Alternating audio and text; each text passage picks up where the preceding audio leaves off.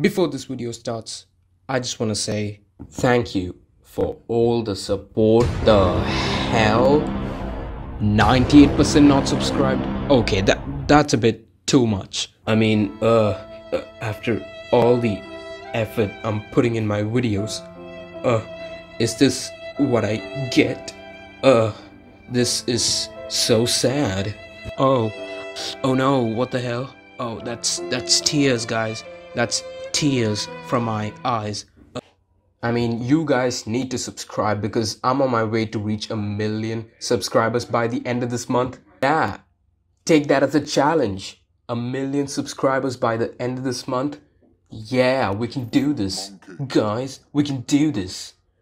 But anyways, without further ado, let's get into the video. Okay, so for the launch options, I've given it in the description. You just want to copy those launch options and then open up Steam and right click your CSGO, click on properties, and then just paste them.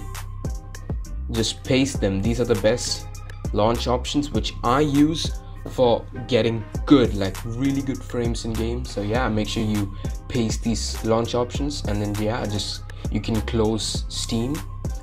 Okay, so now let's move on to the config files. Okay, now for the config files, I've given a download link in the description. Just download the config files and then just open up Steam and then right click your CSGO, go to manage, browse local files, and then from here just go to Steam and then just go down to your user data and then find your account. Mine's the first one, so I'm just gonna click on that.